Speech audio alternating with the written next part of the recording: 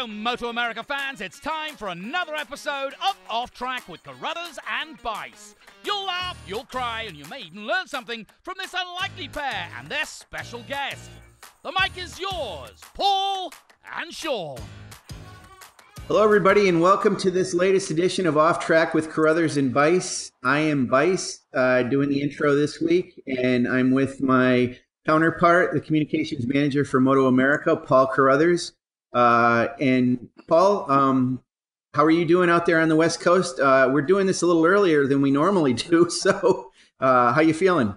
I'm good. I'm as you know, I'm more of a morning person than an afternoon person, so doing it nice and early for me works out best. No, I'm doing well. It's coming into the weekend here, so should be a nice weekend, and I'm looking forward to chilling out a little bit. This week was nice. We had Wayne Rainey and Chuck Axlam were in the office.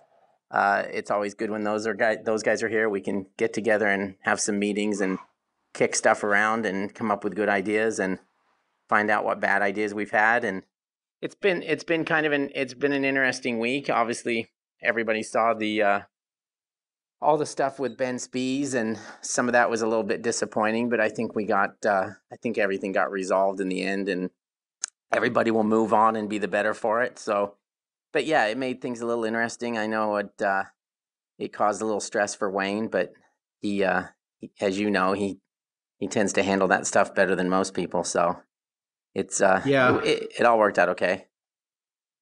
It's these situations. I always feel like I want to sit around a campfire and sing Kumbaya or something, because the thing that troubles me more, and it not just with Ben, but we'll see it with fans too. And I mean, they are fans, and they say that the fan is actually an abbreviation of the word fanatic, and some people, really are passionate about it. But the thing that drives me nuts is, the fact that people really rip the series, and I think it's come a long way. And I mean, we're sensitive to it, of course. People are entitled to their opinions, but you kind of wish, we all want American road racing to succeed. I believe that's true. So you want these fans and everybody to say, hey, there's some bumps and things here along the road, but we're definitely making it better. It's clearly better than it was, and can't you guys get behind it? And I guess they're not going to always love it, and they're entitled to their opinion, but sometimes it just troubles me. I wish I could just, I don't know, give them a big hug and say, hey, it's going to be okay. We're going to get there. So yeah, and I mean, I see it from their point sometimes.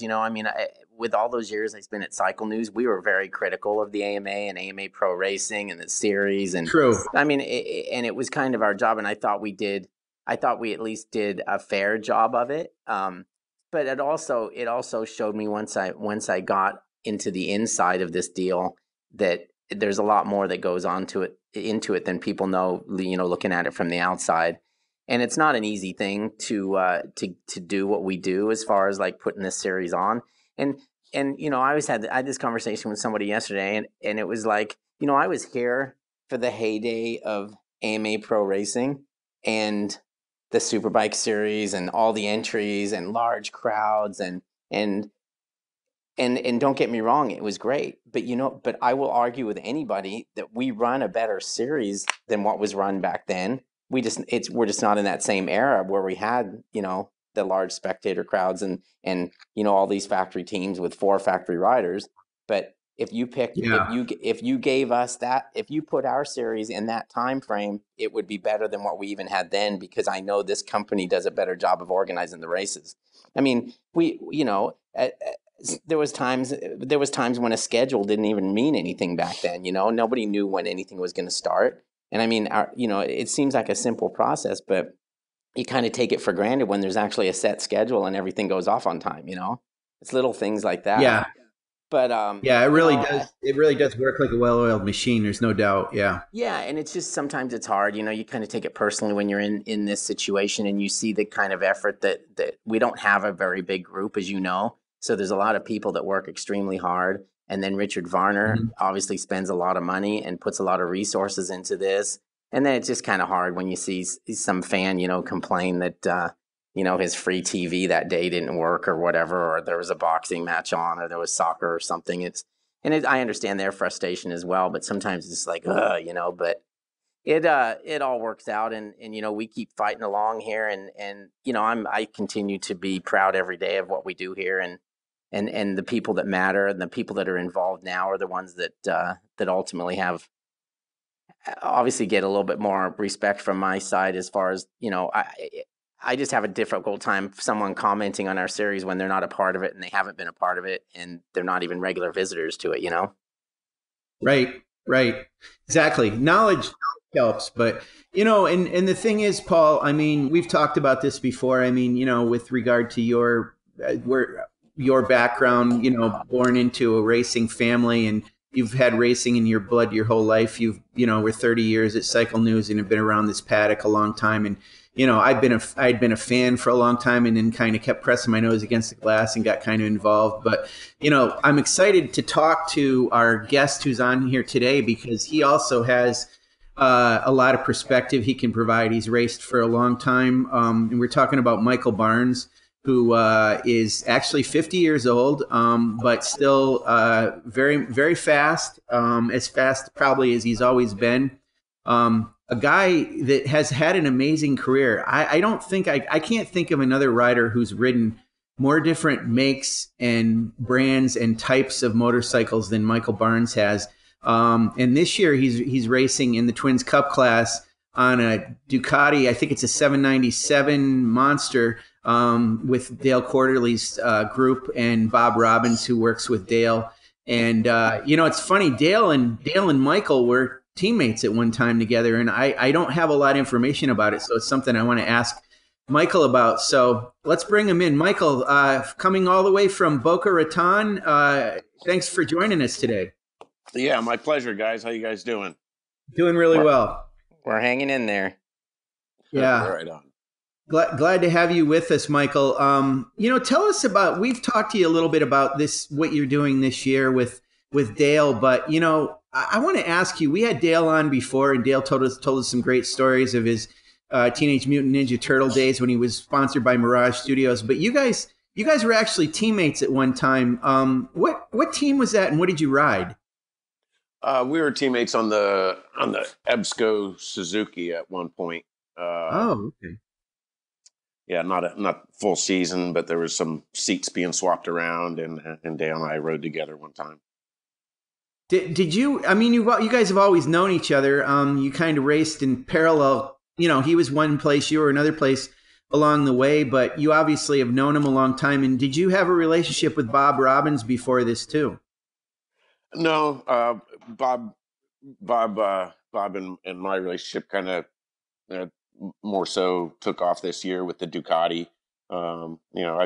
He's been more of an acquaintance over the years, and with his affiliation with Dale Quarterly, I've known of him, and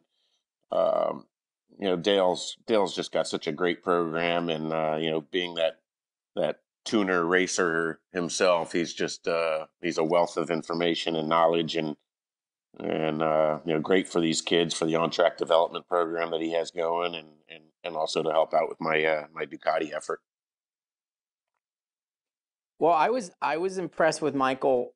I've been impressed with Michael for a long time for many reasons. One of the main reasons is he just seems like he's one of those guys that you could call him up and say, "Hey, I've got this, 1957 Manx Norton, and I need you to race it, and blah, blah, blah." And he'd show up and do well. Or you could call him and say, "Hey, I've got a brand new R1. I need you to race it in a superbike class in China." And he'd go over there and do well. So he's just one of those guys. It's kind of like, it's almost like I always feel that I feel a little bit like that with Larry Pegram too. It's like the guy can be gone forever, and he comes up and he shows up on a superbike and he runs in the top 10 or something, or he goes to a dirt track and he not only qualifies, but he runs in the top 10. And I think there's those kind of guys, there's not a lot of them. And I think I think they gain that from the fact that they've done it so many times before on so many different bikes, that I think it just makes them so that they can adapt really easily to things. But what I thought was kind of cool this year is obviously Michael showed up at Road Atlanta, and he's so hard to keep track of what he's actually doing. I was surprised that he hadn't been doing anything. You know what I mean? Like, he shows up and he'd been at Daytona in March of 2018, And then he shows up at our race in April of 2019, and he hadn't raced any time in between that. And then he goes out and wins the race. So kind of cool.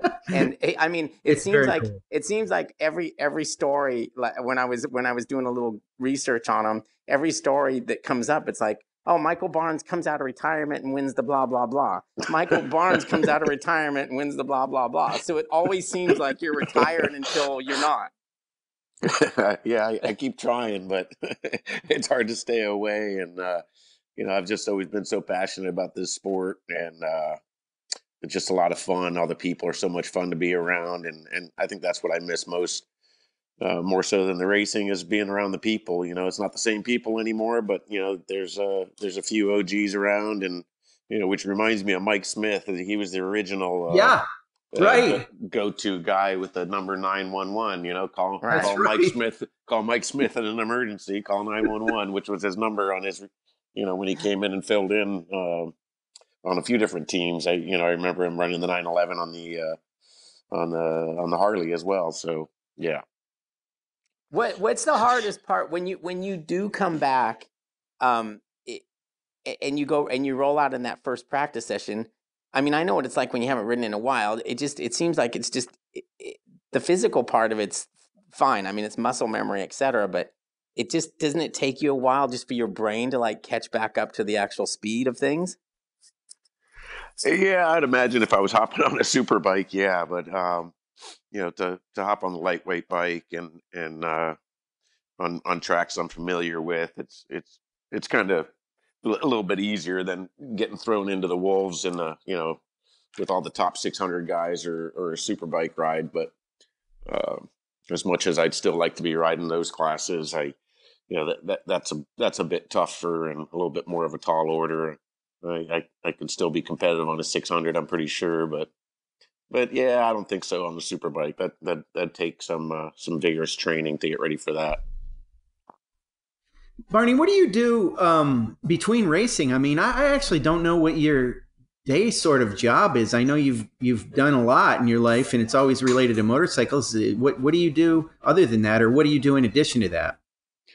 Right now, I'm just in that transitionary period of what to do after this. I dabble in some real estate stuff, and just been working on one house pretty diligently, trying to rent this and move up towards Daytona. I'm kind of trying to get out of South Florida and the busyness of down here. And so, my recent engagement to Ann Roberts, we're really looking forward to cooling down a few degrees. You mostly feel it during the winter. It's a little bit cooler up there, but just looking for a little bit of land and some breathing room. And I've got some good opportunities up there as far as work. And other than that, I do a little bit of coaching here and there, and yeah, just try to stay busy as much as possible.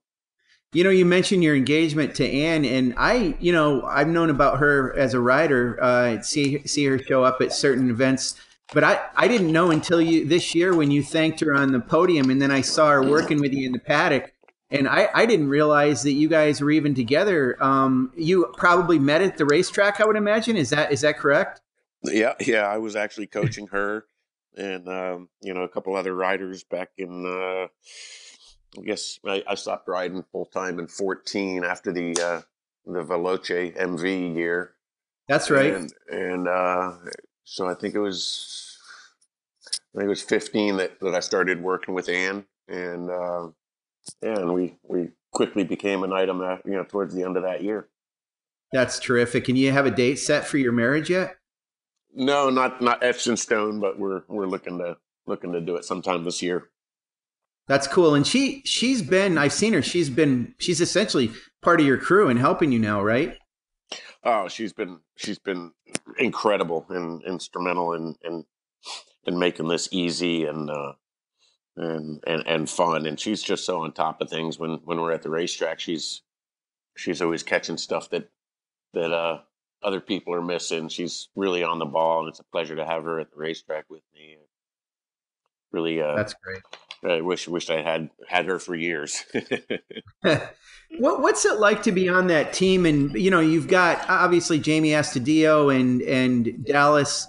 I sit to sometimes I'll go by that paddock, and I love Dale Quarterly so much. I mean, he's a terrific guy, but sometimes when he's sitting talking to those guys, I get a little scared. I mean, he can be pretty intense. I saw him coaching up Dallas one day, essentially telling him, "This is your race," and I'm like, it seemed like it was a Rocky movie I was watching. I'm thinking, well, you guys are teammates and you're kind of contemporaries. Does he say much to you? And what's it like for you to be part of that team where there's such a disparity of ages? I mean, do you help those guys a little bit as well? Yeah, pretty much Dale has most of that covered. He's really the professor on the team, and I'm back to student when it comes to working with Dale. He's just so knowledgeable and so passionate when he gets into race mode. He's always looking to help the program, to make the bike better, and it could be anywhere. I went to watch Danny Eslick do the flat track race when we were in Wisconsin, and Dale was over there and walking through the pits, and I was sitting there talking to Danny, and before long he was grabbing a wrench and changing stuff on Danny's bike. Oh, we got to do this. We got to do this. We're gonna, this is gonna be better. I promise you. I mean, changing shocks, and I mean it was great to watch. But that's how Dale is. He's just, like I said, just a wealth of information that his experience on any motorcycle, and it also rolls over from his car racing and to his car racing. So he's a lot of fun to work with, and just having known him all these years, it's pretty cool. Hey, tell us a little bit. Backing up to your career, you won the Daytona 200 when you were 47. How does that rank as far as your career? Is that the biggest win you've had? Yeah, it was pretty huge.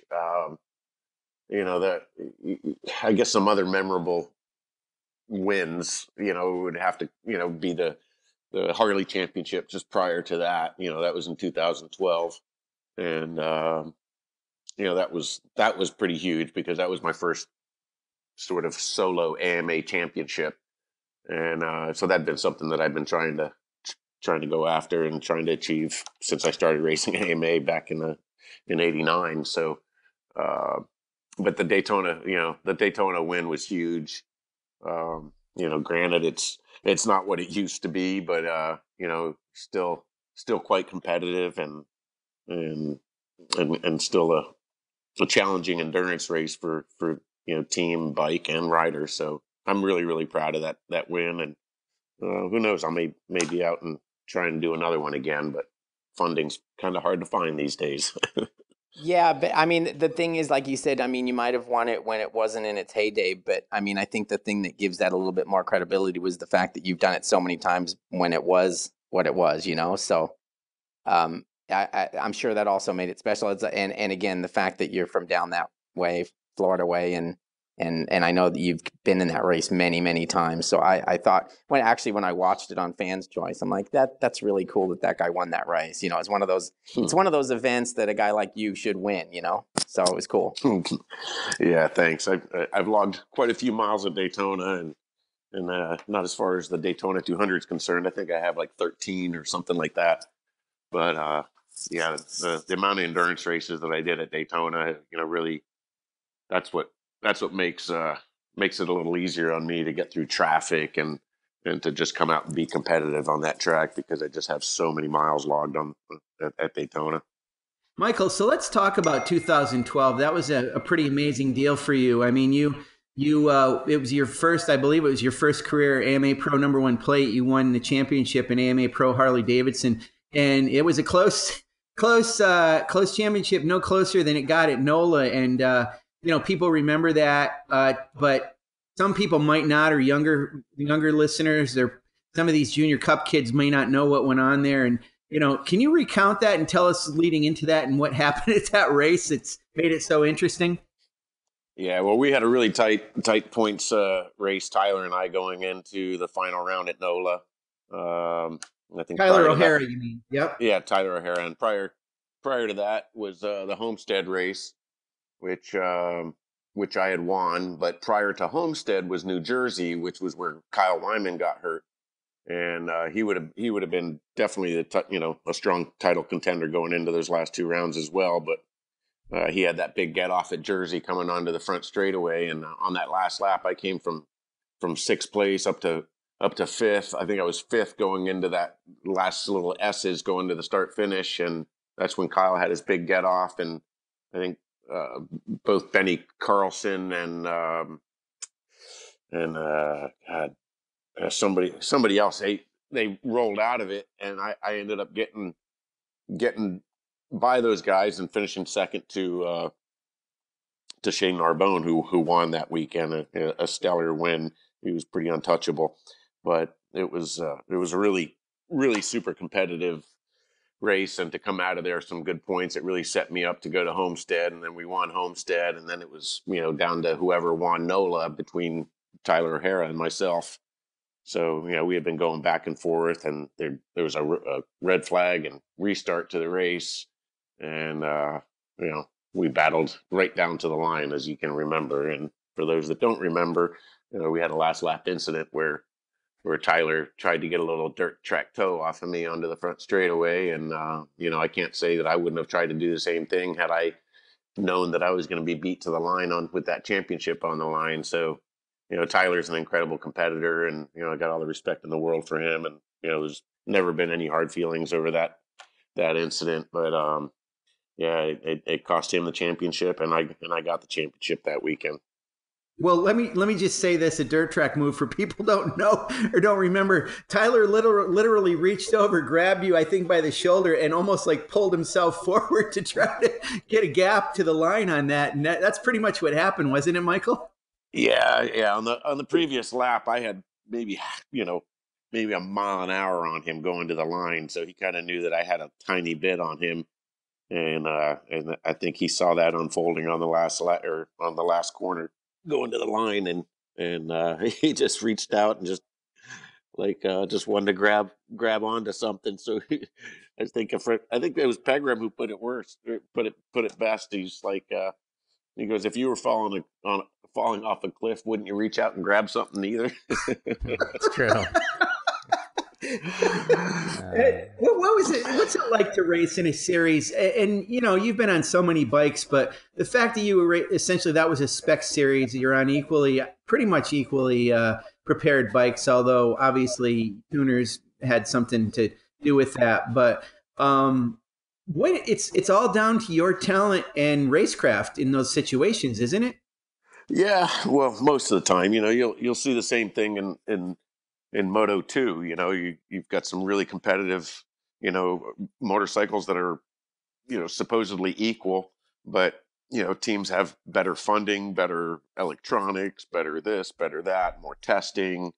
So you still have some bikes that are better than others, and as much as an organization tries to police the rules, there's usually a better bike out there. And towards the end of the season, when I got on Kyle's bikes were in that category of the better bikes. Really the Josh Chisholm racing bikes were the Bartels bikes; those were super competitive, and Suburban Harley Davidson, they were super competitive, but you really had to be, on your game in that class, on the tuning aspect to be there every single weekend. But it is super, super fun to race in a spec series because it does take a lot of the unfairness out of the game, and right. Puts everybody on an more equal level. This is probably a difficult question considering how many bikes you have ridden, but is there, of all the things you have ridden, is there anything that stands out in your mind as like, okay, that thing was just really fun to ride, or something else that made it stand out as, a little bit above the rest?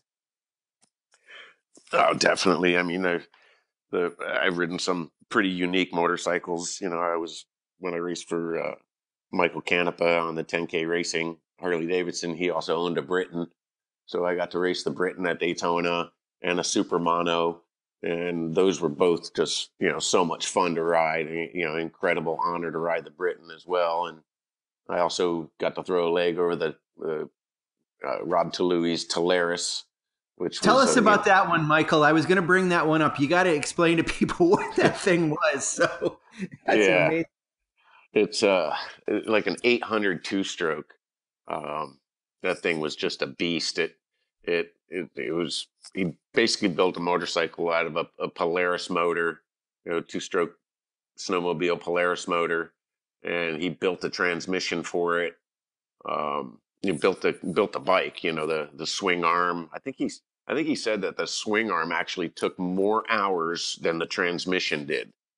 But to give you an idea what it was like to ride the bike, it had an increase of 50 horsepower between 5,000 and 5,500 RPM.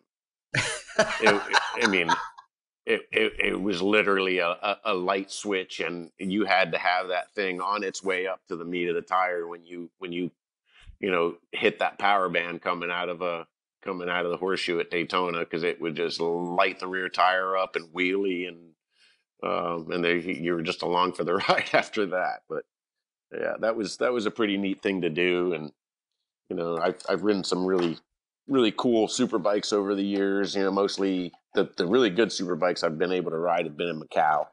But as far as the unique ones, that was definitely the Britain and the Talaris, and those were both a huge honor to be able to throw a leg over. Interesting similarity about those two bikes too. The fact that certainly not in the one was obviously a 4-stroke 1000 V twin. The other was, like you said, this 800cc snowmobile engine. But they both, I thought it was interesting that they both had the radiator kind of flat under the seat. Is that correct? Yeah, hard to remember. Yeah. But I'm not to remember where radiators are. Yeah, I'm not sure about the Talaris, because the Talaris had the two pipes going out the back like an old TZ. Yeah, right. So I don't know. Yeah, I can't remember the radiator.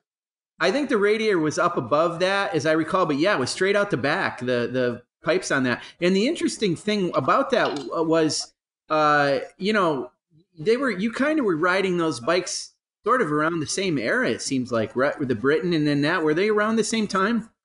Yeah, I believe so. I rode the Britain, I think 96 and 97.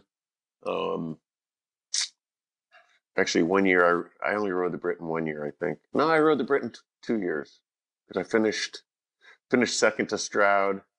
Right, in Daytona.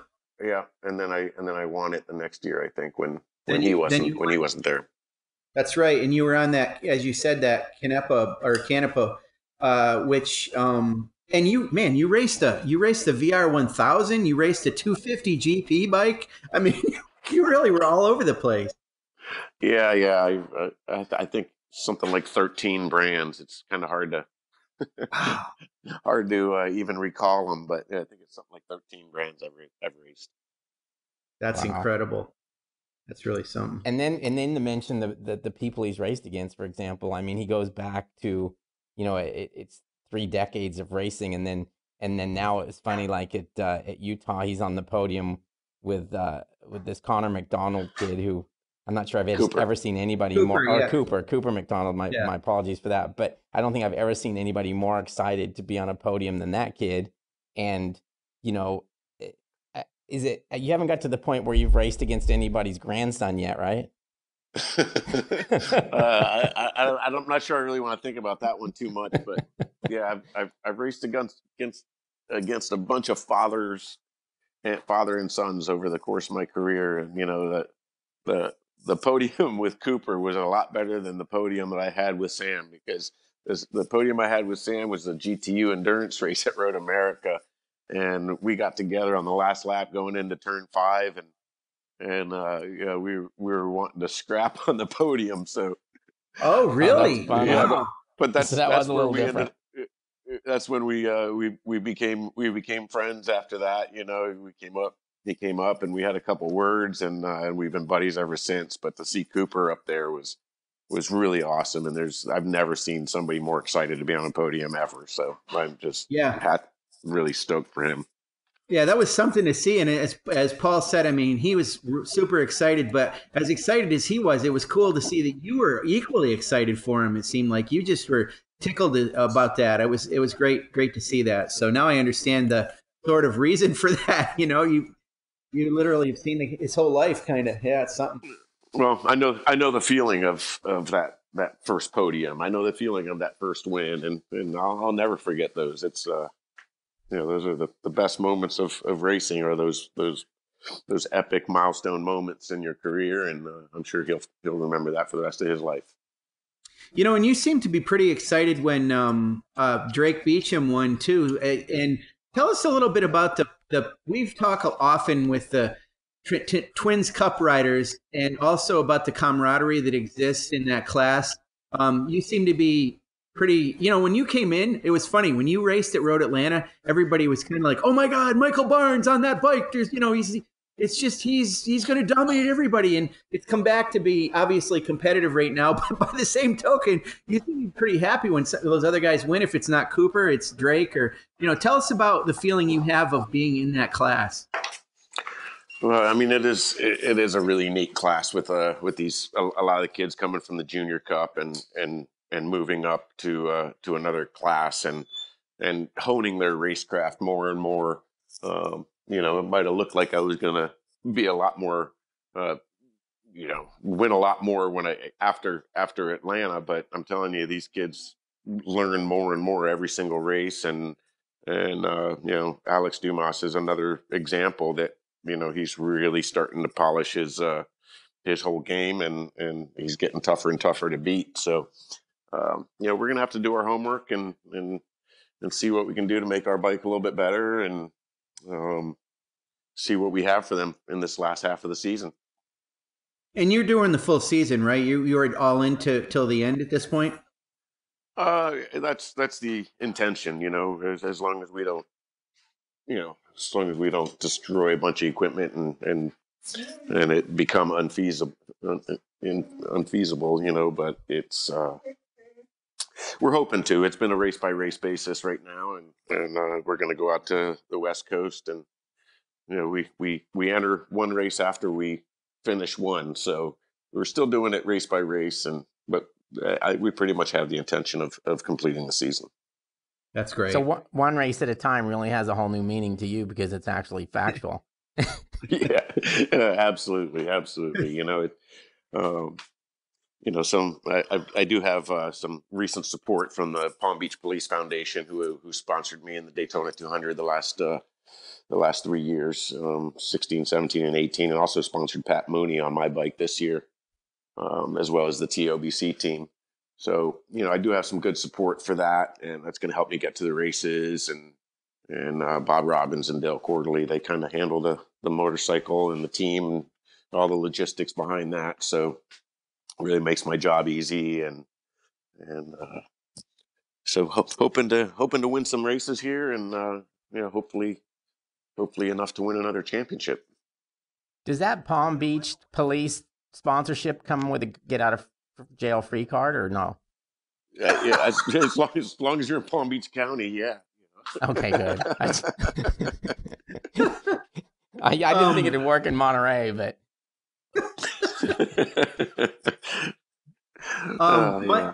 Michael, I wanted to ask you. So you are pretty much known as a Floridian, but one of the other things you have in common with Dale is you're actually originally from New England. I think you were born in Norwalk, Connecticut, or at least somewhere in Connecticut. How long did you live in New England or in Connecticut before you went to Florida? Let's see. I was born in Norwalk, Connecticut, and was there for about 4 years until I was about 4 years old. And then my father, who was an airline pilot for Pan Am at the time, he was based at JFK, but we moved to Mexico for 5 years, and I lived in Mexico for 5 years from the ages of 4 to 9, and that's where I first rode a dirt bike. I didn't have a dirt bike there, but that's where I first rode a dirt bike, was in Mexico, and then we moved back to Connecticut, and that's when I started riding dirt bikes a little bit more. Nothing race wise or anything like that. Just riding in trails and having fun on dirt bikes. But and then we moved to Florida when I was, I think, 13 or so. Wow. What was your first road race? First road race was August '87 at Palm Beach. And what were you riding, and how old were you? Let's see, I was just prior to my 19th birthday, I think. Okay. And I was riding the new Honda Hurricane at the time. Oh wow. Yeah, yeah. Paul, you ask him about Mexico. Go ahead. Yeah. Did you? I mean, if 4 to 9, you went to school there? Yep. I went to school there and spoke fluent Spanish, and really didn't speak English that well when we moved back to the United States. But that slowly came back around, and the Spanish slowly disappeared. But I can still understand a bit and get my point across if I need to. Oh, that's crazy. That's awesome. Amazing. It's funny. It's funny how when you're younger you can pick up on languages pretty easily. But they go away when you get older. I mean, we've talked with Paul about that, even with his Australian accent, how it's pretty much gone at this point, as he's gotten older. Yeah, I think my mom told me that within 2 months I was speaking fluent Spanish when we moved down there. Wow. That's crazy. Yeah. Do you remember much about being in Mexico, about living there? Yeah, I do. I played a lot of tennis when I was younger, so that's where I started playing tennis, and tennis was really big for me up in Connecticut as well, and then moving down to Florida was exciting for me because I didn't have to play tennis in the winter indoors. It was just nice year round, and right. And when played tennis in high school, but I also rode dirt bikes, and then the tennis kind of got burnt out on the tennis, and just started riding dirt bikes a little bit more, and bought my first street bike in '87. I was going to Embry-Riddle in Daytona. And that's when I bought the first Hurricane, was up in Daytona Beach. It's interesting for a guy who's ridden as long as you have. I mean, it's a little bit similar, to Josh Hayes' story. He didn't start racing until he was like 18 or 19 either. I'm sure he rode bikes before that, but he kind of got a street bike and went from there. For this dirt bike riding that you did, you didn't enter into it at an early age, but of course there wasn't Junior Cup when you started, right? I mean, that's probably part of the reason. Yeah, it's a whole different opportunity for kids these days. Imagine if we had road racing as a school curriculum, how many more fast kids would come out of it. There's just a lot of people that don't know that they would be, a super competitive motorcycle racer without actually trying it. And that goes for any sport, really. If you just get in there and put your time in and hone your craft, there's a good chance that you're going to be good at it. Boy, I like your idea about adding road racing to the curriculum in school. That would be something. Yeah. When they leave biology and go to flat track class. That's right. That's good. Okay, so you're 11 points ahead.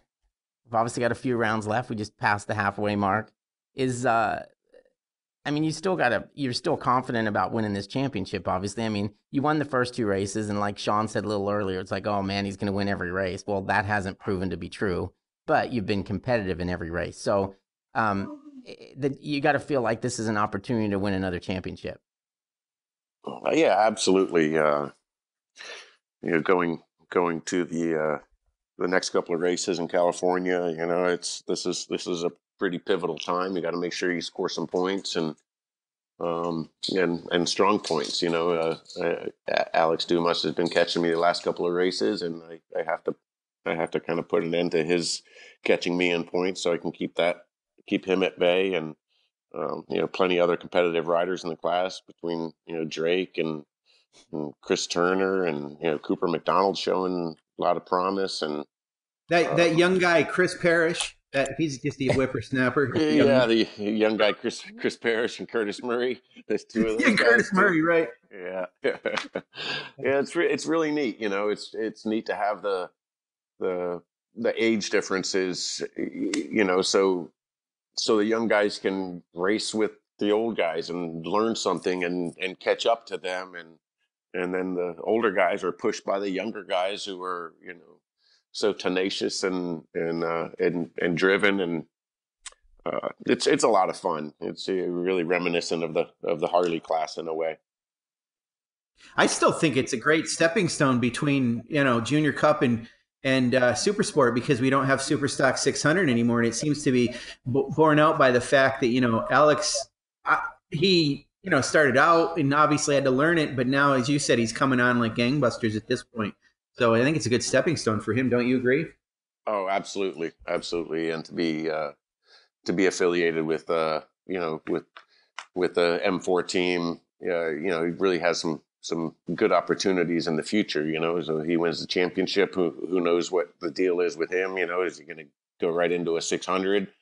It'd be neat. It's really going to be neat to watch and watch these young guys, hone their skill over the years. So you're 50 years old. This is that question I have. You're 50 years old, and I know you keep saying that. It's because you're close to our age. That's why. Yeah, it is. It makes me. Well, it doesn't make me feel better because I'm older, but still, it makes me feel like there's a chance. But at your young, youthful age, you're firing it off into turn one, and there's a 16-year-old next to you. Does it cross your mind ever that, like, hey, this kid's 16 and he may be willing to do something that I'm not, or just the racer thing take over and you don't even think about him? Yeah, really. I mean, I think self-preservation is a little bit more working for me today than it was a long time ago. Over the years, I'm a little bit more careful. I really don't want to get hurt. So, but yeah, it doesn't really change when the visor goes down. Just try to get in turn one first and try to get away from everybody. But I haven't been getting really good starts on the Ducati, so it's been making my job a little bit tougher, but we're going to work on that. And the two tracks we're coming up to, Laguna Seca and Sonoma, obviously you've ridden every track in the country probably, but are those two tracks that you'd look forward to, or is that not the case? Actually, yeah, no, I am looking forward to them. Any sort of a more technical track is going to be a little bit more suited to me at this point, because I need all the advantage I can get, whether it be from experience or I guess mainly from experience, from having ridden the tracks before and being able to get up to speed quickly. But these kids are on the gas. They're showing some fast times early in the weekend, and definitely keeping me honest.